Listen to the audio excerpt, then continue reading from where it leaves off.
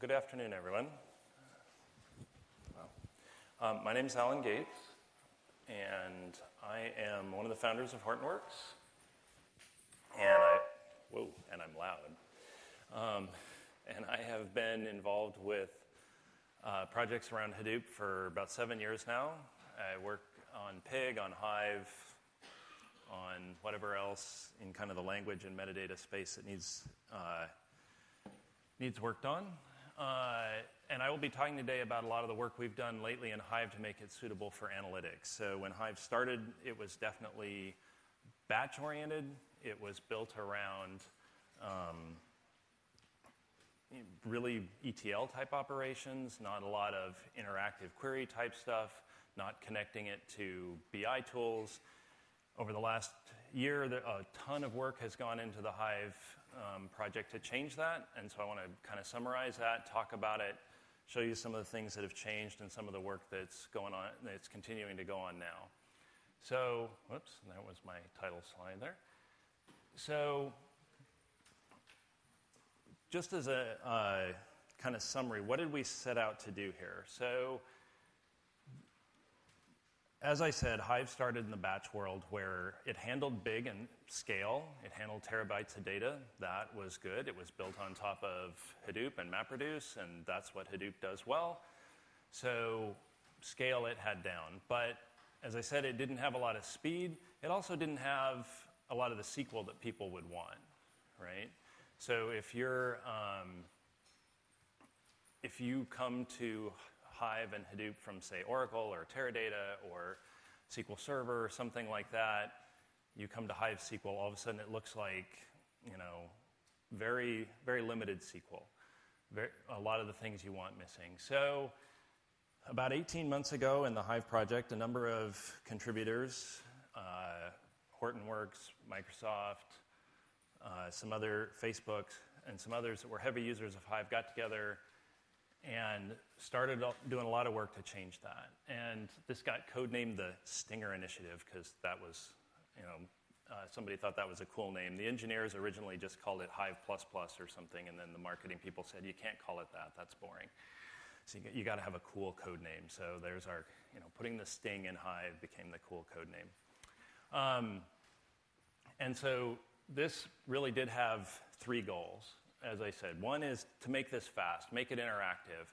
Now, I want to be very clear here when I say what we mean by fast. This is something that it's reasonable for a human to sit at the terminal and use. Or if you're, say, using Tableau or MicroStrategies or something like that to do, to graph out the results of your queries, to build reports. You want this to be an interactive experience. When before we started this, that was not the case with Hive. It was definitely, start a query, go get a cup of coffee or whatever. We want this to be something you can sit and work with, but we're not aiming at the real-time space here. So when I say real-time, I think of stock tickers or those kind of stuff, sub-second type responses where it's machine-to-machine communications. That's not what we're aiming at here, but we are aiming at an analyst being able to sit there and use this in an interactive way. As I said from the beginning, Hive had scale because it worked on Hadoop. But often as you build these systems, you have to make trade-offs, speed versus scale, and we didn't want to make that trade-off that, okay, now it's much faster, but it's suddenly it doesn't scale anymore, right? We want queries that work over 10 terabytes or 100 terabytes or whatever, and we want to preserve that piece of Hive. And then finally, we want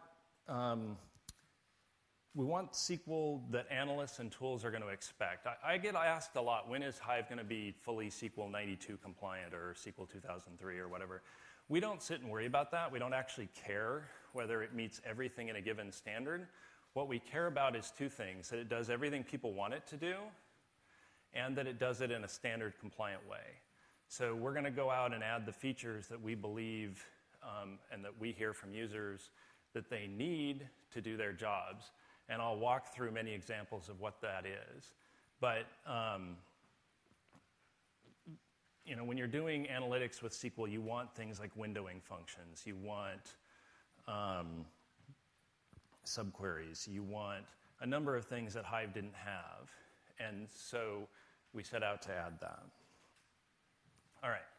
So let me start with just a little bit of background here. I'm not going to go super in-depth on this, but I want to just lay a little groundwork. In Hadoop 1, there was MapReduce. That was the only execution paradigm you had. Hadoop 2, with the introduction of Yarn, suddenly we're freed from MapReduce as the only way to do things. Now, if you set out to design a parallel database system like Hive, you would not design MapReduce underneath naturally as the first or best way to do this. It just wouldn't be your first choice. Pig and Hive and others used this in Hadoop 1 because that was the only option, right? With Hadoop 2, we can now start to build things like Tez that are what we would want. And we can take Tez and evolve that from MapReduce to keep all that learning of how do you handle scale, how do you deal with reliability in the face of failable hardware that's likely to fail, all those kinds of things that are already known in MapReduce. We can put that into Tez, but we can make it better. So the idea behind Tez is let's not think about just map and reduce. Let's generalize this to a DAG execution engine where we can build the operators we want. Let's think about a task and give it inputs and outputs, and then ways we can tie tasks together instead of just thinking about it in map and reduce. And let me give you an example of exactly of what this might look like. So up here on the top, we have a admittedly rather synthetic SQL query that was chosen because it works well with these pictures. But it is a realistic query, right? It's really, this is valid SQL. On the left here, we have what this would look like in the old MapReduce world, where that breaks down into 4 MapReduce jobs. And there's a number of things you can notice as you look at this picture that don't look good. So one is, you never ever need these map tasks down here. Anything you can do in subsequent map tasks, you can always push into preceding reduces, always. So you're spawning these tasks that do no work or that aren't necessary. The other thing is you're writing intermediate results to HDFS because in the old Hadoop 1 world, that's the only option. That's all you can do. And HDFS is great for reliability, but it wasn't built for quickly moving data between tasks. And not only is this not the fastest write in the world, it's a synchronization barrier. I can't start these tasks until these are completely finished. There's no ability to optimize that or blend those tasks. And finally, the scheduler in the Hadoop 1 world has no idea that these 4 jobs are related. These are just 4 MapReduce jobs that it happens to be working on. It may choose to run these first 2, and then it might wait 10 minutes before it runs this next one because it's busy doing other stuff. Right? It has no notion that these are interrelated and that it should work with them as a whole set. On the other hand, we see what this would look like in the Tez world, where now you can construct jobs that are a series of tasks, maps and reduces, and you can feed data directly from one reduce to another. And to be clear, you can do more than map and reduce in Tez. This doesn't demonstrate that, but there are other types of tasks you can have. This is just to demonstrate that I'm no longer forced through map, reduce, right? I can move from map to reduce. I can choose, I can run my slides correctly. I can choose what kind of edges I want here, how I want to move data. In the old Hadoop 1 world, all data was moved by shuffle through. You write to local disk, and then the reducer pulls it. And then, as I said here, between jobs, you store in HDFS. Depending on job size, you might want to make different choices about how to move data between these tasks. If your job is very fast, say your optimizer estimates it's going to take you 5 seconds to run this entire query, you might as well move this data in memory. Because if you blow up down here and you have to rerun the whole thing because you didn't keep around the intermediate results, who cares? It's 5 seconds, right? On the other hand, if you estimate this job is going to run for 5 hours, you certainly want to keep around intermediate results, probably in a fairly persistent store like HDFS, so that if you do explode at the bottom, you've only got 30 minutes of rerun to do instead of 5 hours, right? But you want the optimizer of your tool, like Hive, to make that choice for you, rather than forcing you in this old model, with a rigidity of it's always done here and it's always done this way. So those are the goals behind TES. If you want to get way more details about TES, which I encourage you to because there's a lot of interesting work, there's a couple talks that will be covering it here in the conference. Immediately after this talk, but I believe in a different room, there's a talk where that will go through the details of exactly how TES speeds up one particular Hive query, kind of a deep dive on exactly how it works and what it does. And tomorrow, there's a talk on more TES in general, all its internals, how it works, all that kind of stuff. All right. One other thing briefly that TES gives us besides this besides the DAG operations is it gives us the ability to have sessions up and standing so we don't have to spend all our time starting up jobs, right? One of the issues in MapReduce 1 is startup time for a typical MapReduce job was 15 to 20 seconds. MapReduce was originally designed to work on jobs that were going to run for hours, so nobody cared that something took 15 to 20 seconds to start. But when you say, I want to do interactive query, I want query results to come back in 2 to 5 seconds, and you have a 15-second startup time, you got a problem, right? So TES also solves that for us. All right, so let's talk a little bit about numbers. We tend to use the TPC-DS benchmark to do a lot of our benchmarking on things to figure out how fast we're going. This is DS stands for decision support, so it's kind of data warehousing type queries. That's why we chose it. It's got a very nice spread of different types of queries. And you see here in the blue Hive 12, and in the red, this is a proto Hive 13. As I'll cover more later, Hive 13 hasn't been released yet, but it's very close. And this is Hive 13 with all the optimizations turned on. And so this is over a scale 200, so that means 200 gigabytes. Obviously very small. We're not trying to test the scalability here in terms of size. We're trying to test, can we run well when the data set is small? Can we be fast when it's clear that it's not scan time that's our limiting factor? And so you see here we have queries, whoops, where's my pointer? Ranging anywhere from, this one is 5 seconds, I think, to, depending on the complexity of the query, sometimes still fairly long. But we've got a number of queries down here that are now running in the few seconds range. So can we still do it at scale? This is some of the same queries from TPC-DS run at 10 terabyte scale. And I think all these, except maybe this one, finish in under a minute. So we're still going fairly quickly there. Now, to be clear, that doesn't mean that all those are scanning 10 terabytes. That means the base tables they're working on are that size. They're picking some portion of that, and they're using the optimizer to figure out which pieces and not scan the whole table. And I want to be clear that our optimizer isn't 100% brilliant at that yet, and some of these queries we had to rewrite to help it figure out exactly how to do that. So I just want to be upfront with that. We're not saying if you just run TPC-DS as is, you'll get these results. There was a little bit of massaging going on there, which hopefully in a release or so we'll solve.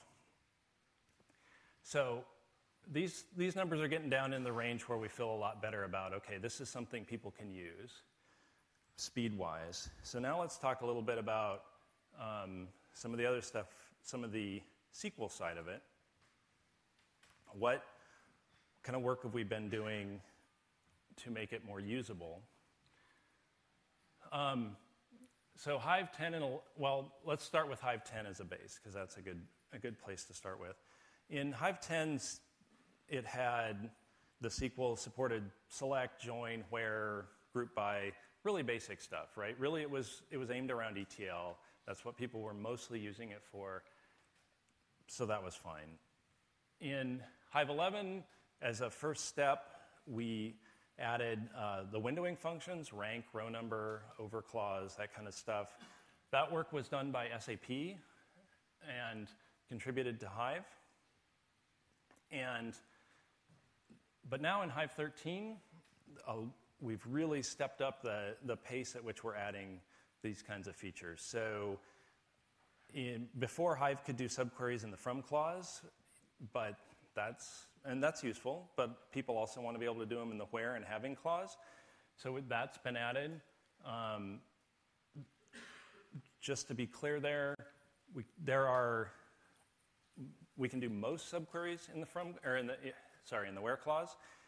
If we can't figure out how to rewrite it out of a correlated subquery, then we'll actually throw an error and say, sorry, we can't figure out how to do that. Because doing a truly correlated subquery over a distributed system like Hadoop is hard, and we don't have that working just yet. So common table expressions have been added, which is the with clause. Old style join conditions. This is not exciting. I don't think anybody goes, yay, I can write my joins in the where clause instead of in the from clause, but tools like Tableau and MicroStrategies go yay, because that's how they write it, right? So basically, that's about making this connect better to your tool set. And finally, we've added permanent functions. In the past, Hive obviously supports user-defined functions, but you had to bring the jar yourself every time. You had to register the function as part of your query. There was no ability to store those, no ability to share them between users inside Hive. Now with 13, an administrator can create a function, load that jar into HDFS, and then users can use that, can share that function, which is actually very nice. That means now you can have one standard version across your organization of a given function instead of worrying about, oh, am I using the same, does this function mean the same thing to me that it means to you, or where did you store that jar for it, all that kind of stuff. Security. So obviously as Hive gets more and more use, people are more and more concerned about how do I share this across the organization in a secure way? How do I open this up to all the people I want to use it without letting them see the data they shouldn't see, right? You may have lots of analysts, lots of people that need to see your data, but you may not want to open the financial data to everybody because that has implications about what kind of controls you have to have on those people, whether they can trade in your stock, all kinds of things that you may or may not want to deal with. So in Hive 12 and before, there were two types of security, there were two security options in Hive. One was called the storage-based authorization provider. This is where Hive would look at how the data, what the security measures were for the data on HDFS and apply the same thing to the metadata. So if you had permission to read the file, you would be given permission to select from the table. If you had permission to write to the file, you'd be given permission to insert into the table, to drop the table, all those kinds of things. This has the advantage that it works, because HDFS's security works, but it's very coarse-grained. I can't do column-level security. There's no way to secure views in this because a view doesn't map to a file directly. And then there was the default option, which was completely advisory. It didn't really mean anything. You could say, grant Alan the rights to read this table, but who had the rights to run grant was not controlled. So if you hadn't granted me rights to your table and I wanted to read it, I could simply grant myself rights to your table. That's not security. That's, I don't know what it is. In fairness, it was built, in the early days of Hive just to give people, kind of safety bumpers so they didn't totally wreck their system without meaning to.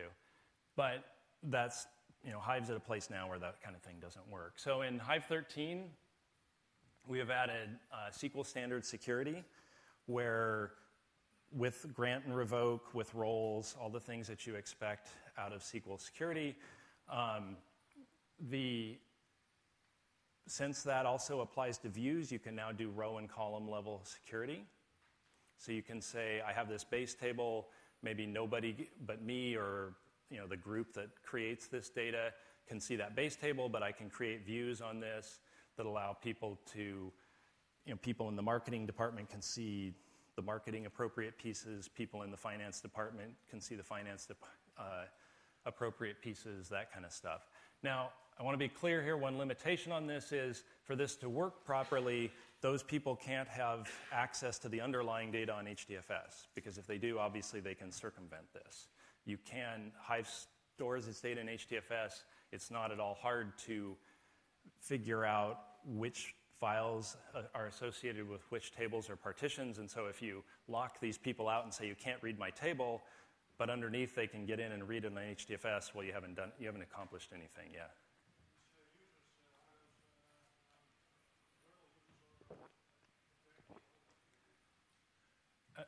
Oh, sorry. Are the users? We depend on Hadoop to tell us who a user is. So a user and Hadoop depends on either the OS or LDAP or whatever you configure it to, right? So we wanted to stay within the Hadoop ecosystem here where we don't create our own users, but we use the users given to us. Roles, on the other hand, we do create. So you can say create role, development or marketing or whatever, and then assign users into that role. We do not, at the moment, associate groups like LDAP groups or Unix groups to roles. We've discussed doing that. It just didn't get done in the first pass. And then we want to take this in the future and extend it to cover functions, right? So I mentioned that now in Hive 13 you can create a function, but we don't yet have control over who can execute those functions. So you would like to be able to do that. You'd like to be able to grant execute to functions on people or revoke it from people. And so that's a kind of planned future. All right. This is one of those places where it's about conforming to tools. I don't know that people get super excited about, yay, we support new data types. Maybe you do, I don't know. But the point here is we want to make this easy to integrate with the data tools you already have. One of the issues Hive had is that it really had not a SQL type model, but a Java type model, right? When you look at Hive 10 and before it, the types were string, int, float. That sounds like Java. And that's great for us developers who think in Java all day, but it's not great for people who are SQL users but not Java programmers, and it's really bad for the rest of the tool chain, right? When you go to connect a relational database to Hive and tell it, I want to pull this data out of Hive and put it in the relational database, and the first question the database asks is, how long is that string field? Because it's going to turn it into a varchar or a char. And Hive says, I don't know, it's a string. And now you're stuck, right? So we need to conform Hive's type model to what's standard for SQL, obviously without breaking the existing one. There's lots and lots of people out there using Hive. We can't break it for them.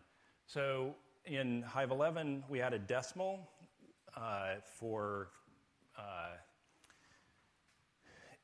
so that you could do precise calculations, not floating point. In Hive 12, we added date and varchar types. And then in 13, char has been added and user-defined precision and scale for decimal. So with this, we've covered most of the commonly used data types for a lot of a lot of other data systems use. All right. This is one that I like to talk about because this is what I'm working on at the moment. And if you're interested in more, there's a talk tomorrow to go into deeper detail on what we're doing here. But one of the things that people obviously do with databases is beyond just read data from them, they actually write data to them, and new data, or little bits of data, not necessarily in chunks at a time. Hive came from the batch world where you create a partition at a time, usually because it's coming off of your logs somewhere. You're storing a whole new partition. That's fine, but there's some limitations to that. Sometimes you want to update some of that data. Sometimes maybe you have a dimension table. You need to add a new row. Say that dimension table stores all the physical stores that your company owns. You open a new store in a new town. You'd like to add the row to that table, obviously, or maybe that store moves across the street. You need to change the address, all those kinds of things. Those weren't easy to do in Hive in the past. And The other big one is it wasn't easy to stream data into Hive. Streaming tools like Flume or Storm can generate data hundreds of rows a second. And they can record that. They can write that to HDFS very quickly. That all works fine. But because of Hive's partition-based nature, you couldn't really add a partition more than once every 15 minutes or once every hour. Otherwise, you'd overwhelm the metastore with hundreds of thousands of partitions, and everything would grind to a halt. So with the work we're doing now, we want to change that, right? We want to enable updates and deletes, not constant updates and deletes. We're not going for OLTP here. That wouldn't work with what we're doing. But we want to enable data correction. We want to enable streaming data in from these tools like Flume and Storm and enable you to read that data instantly as soon as it comes in. And so in Hive 13, we're doing the first drop of this, which is the streaming ingest work, and we have done the integration with Flume. The Storm integration hasn't been done yet.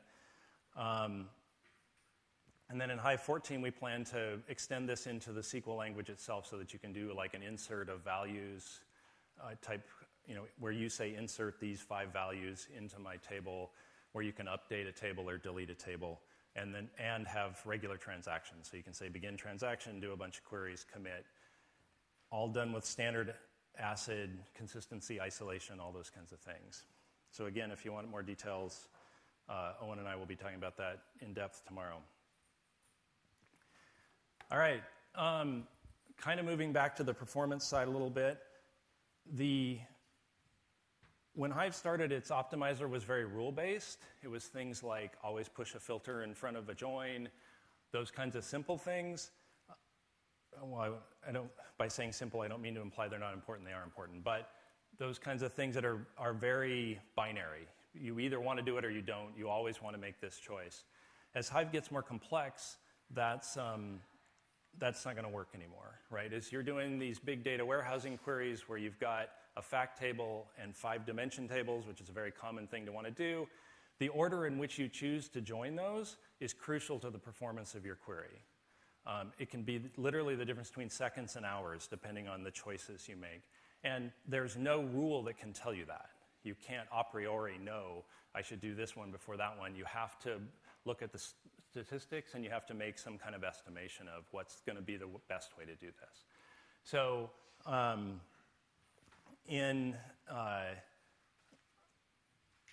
so work going on now, and this is not going to be in Hive 13, I just want to be clear, is to integrate Hive with Optic, which is a optimizer generator. You can kind of think of Optic is to optimizers as Antler is to parsers.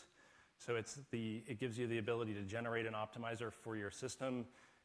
Optic's being used in a number of different projects around Hadoop, plus some stuff outside of the Hadoop world. But we were very happy when last fall, Julian Hyde, who is the main driver for Optic, joined us at Hortonworks, and is now working with us to integrate it with Hive. And so the first step there is just choosing the right join ordering, as I said. That will actually be in the upcoming HDP release. But it won't be in Apache yet. It'll be posted to Apache, but we just haven't gotten it. We were too far behind the curve to get it in Apache 13, unfortunately, so it won't be in there. But it'll be in Hive 14.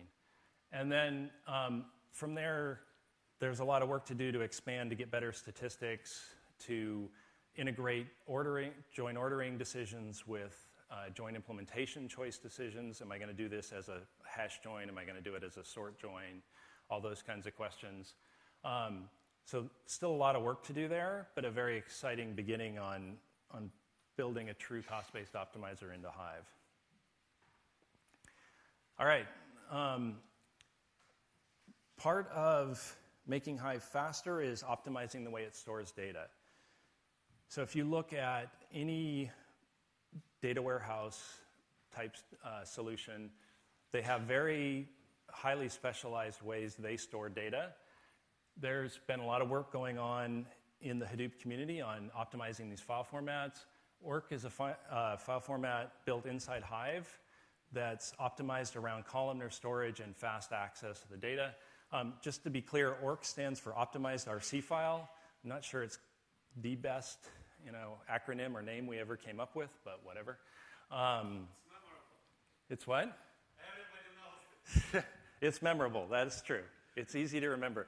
Actually, my favorite thing is that Facebook took this, did some work on it, cloned it for some internal things they were doing, and called theirs Dwarf, which I thought was really fun. But anyway, so the important things about Orc are it's built for columnar access. So in most data warehousing type queries, you're not looking at the whole row. You're usually looking at pieces of it. So Orc is highly optimized around columnar access. It's built knowing Hive's data types. So all the other formats out there that have traditionally been used with Hive, even ones inside Hive like our C file, are data type agnostic. But knowing the data type actually gives you all kinds of compression and performance potential and optimization potential. There's all kinds of things you can do when you know, oh, this is an integer versus this is a string. And so Orc takes advantage of that by doing things like all strings in Orc are stored in a dictionary. So for each section of the file, each stripe, what Orc calls a stripe, you have a dictionary, and then the column entries become just a series of offsets into that dictionary, which is actually is much more efficient than storing the string multiple times. It's even more efficient than compressing it with most standard compression stuff. And integers can be stored in run length encoding. This works very well for a lot of integers, especially if you have fairly low cardinality columns, or if you have columns that are where you're sorting along that, so you have a nice compaction of those similar types. And then on top of that, you can still do standard gzip, zlib, whatever type of compression you want to choose.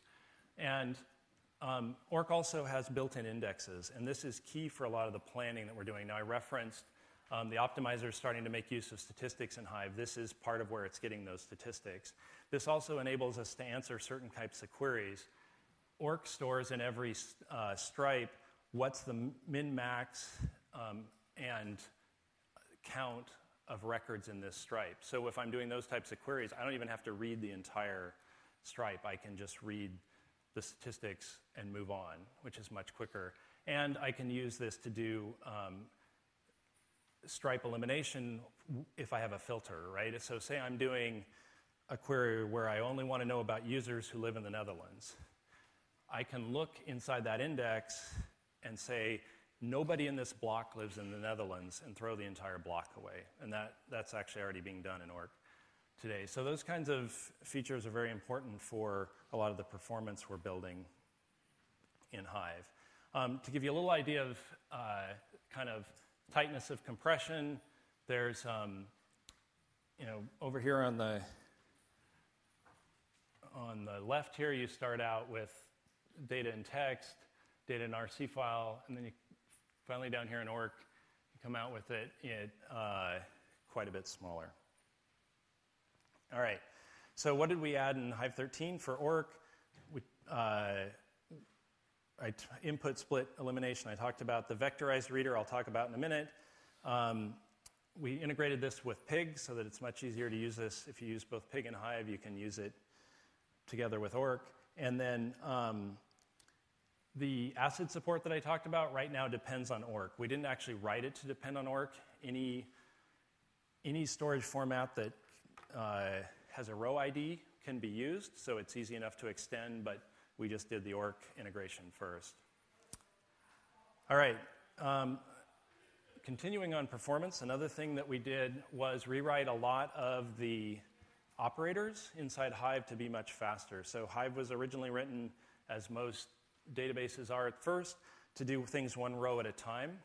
That's not super efficient when you're doing data warehousing queries.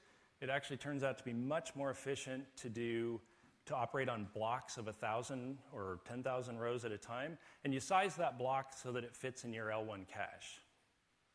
right? Because a cache miss, costs you something like 100 CPU cycles. So if you size that block so that it fits in your cache, and then you write your code such that you have very few branches inside your inner loop, or if you do have branches, they're branches that will be very consistent about which direction they choose so that you can avoid stalling your pipeline on branch mispredictions, you get incredible speed ups in how fast you can process stuff. So when we started this, we saw 30x improvements in how fast we were able to process rows in a given operator. This is a place where the open source nature of Hadoop has really paid off. We started working on this. The Microsoft guys said, hey, we really want to be a part of this. And they poured tons and tons of resources into this, collaborated with us on it, and hence we've been able to build this feature in about 6 to 9 months, whereas if it had been just one company working on it, it would have been quite a bit longer. All right, and finally, the orc reader stuff and vectorization has been optimized to work with new stuff that's been going on in HDFS, to be able to pin files or sections of files in memory, and then do a zero copy read, so that if you have tables that are being accessed very frequently, you can pin those in memory, and you don't have to hit the disk at all to do these reads. All right, so where can you get all this wonderful stuff, you ask? You can download and play with HTTP 2.1. There's pre-release versions available now at our website. Apache Hive 13 is, I put up here, at or near release candidate. I was hoping we'd actually have a release candidate by the time I did this talk, and I could include the link to it, but that didn't happen. So hopefully by the end of this week, there'll be a release candidate that you can download and play with. All right, and with that, let me open it up to questions.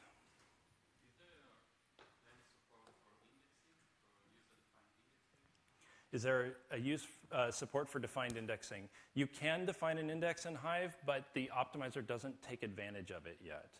So it's not integrated with the optimizer to do it. Most of the indexing work we've been doing lately has been in the storage formats like orc to do it automatically. We haven't done a lot of work yet to enable the user to tune the indexes. Do you have any plans to support theta joins, the joins on non-equal conditions? So the question is, do we want to support theta joins or joins, non-equa joins? We don't have any immediate plans to do that because we haven't gotten a ton of feedback that that's important to people.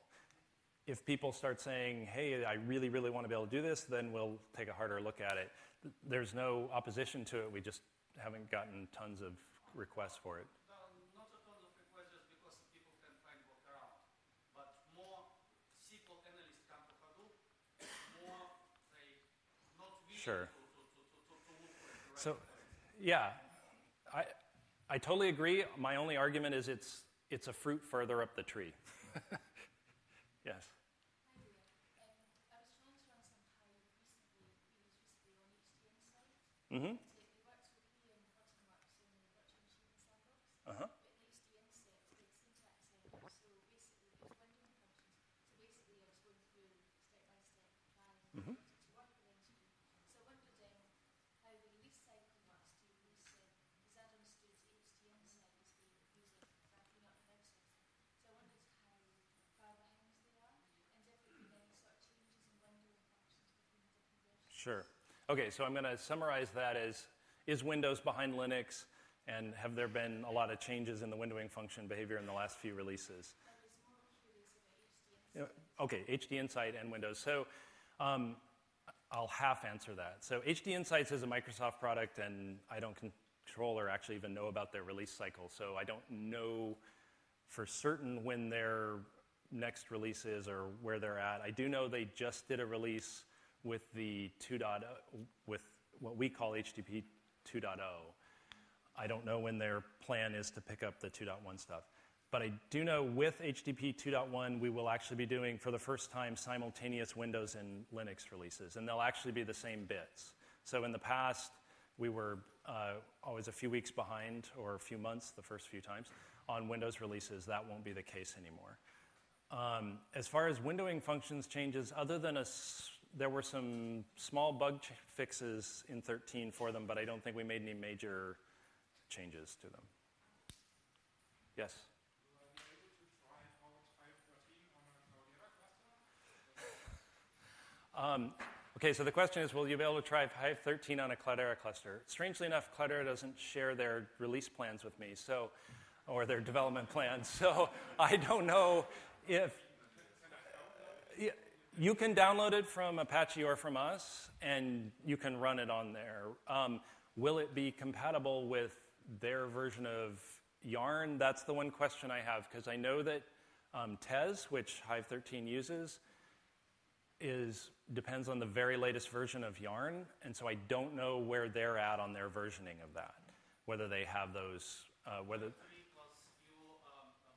They have they're at 2.3 plus a few, okay. So I think the latest version of Tez requires 2.4. So you might have to play around a bit. But you can make Hive 13 run without Tez, just MapReduce. That should work on any Hadoop 2 cluster just fine. Yes? No, so the question is Tez the default engine? And the answer is no. It will still default to MapReduce unless you tell it to do Tez. You have to set that up in the configuration. Yeah, we do believe it's stable. We wouldn't GA it if we didn't think it was stable. Yes? What are your plans for Optic? I mean, is there any plan to be in the future with Optic or integrating with Steam initially? So question is, what are our plans for Optic? Yeah, we definitely plan to continue supporting Optic. We want to see it be the default optimizer tool for all these kinds of projects. I mean, it's already got a lot of uptake. Drill's using it. Cascading uses it for lingual.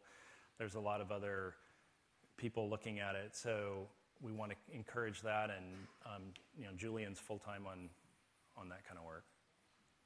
Hold on. There was a question back here, and then I'll come up here. Yeah? Is there any reason you'd want to run MapReduce rather than Tez? Yeah, there might be a bug we haven't found yet. But, realistically, that's it, right? Our vision is that someday MapReduce falls out. It's just there now because Tez is new software, and I'm sure there will be, I'm 100% certain we will find cases where it doesn't work or doesn't work optimally. Yes? Yeah, I wonder, will there ever be a Hive 1.0?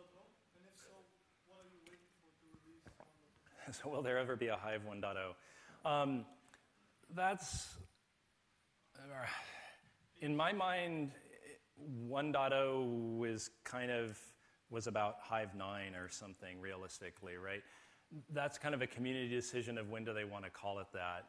I don't know what the community's waiting for. I advocated to call it 1.0 a long time ago, and honestly now I think we should just drop the leading 0 and call it Hive 14 and move on, or Hive 13 and move on, but we'll see. Do you have any plan to integrate with Spark?